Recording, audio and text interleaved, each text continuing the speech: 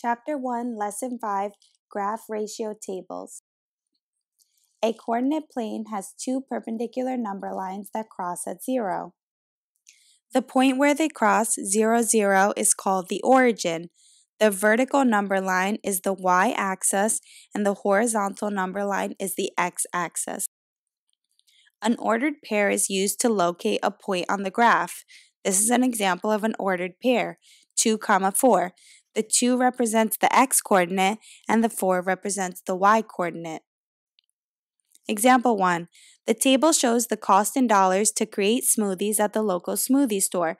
Graph the ordered pairs given in the table. Describe the pattern.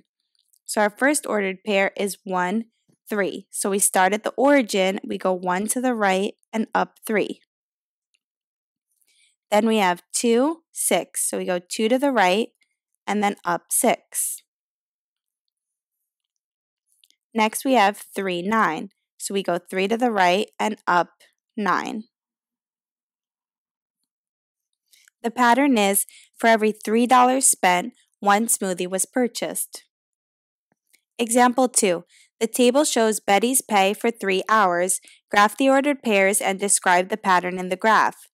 So for every 1 hour, she earns $5. So our first ordered pair is 1, 5. So we start at the origin, the point 0, 0. We go 1 to the right and then 5 up. Our next ordered pair is 2, 10.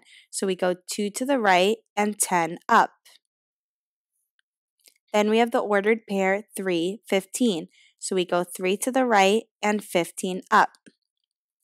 For every $5 she earned, she worked for 1 hour.